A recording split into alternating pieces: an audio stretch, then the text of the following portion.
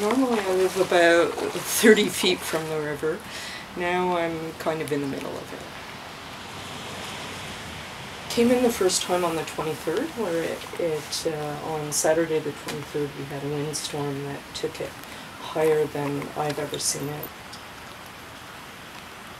And right now I have some friends who are sandbagging the garage doors because that's where the water's coming out.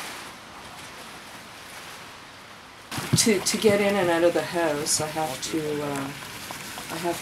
go from the garage route, because the first thing I was trying to do was to get it so that I could get in and out of my front door.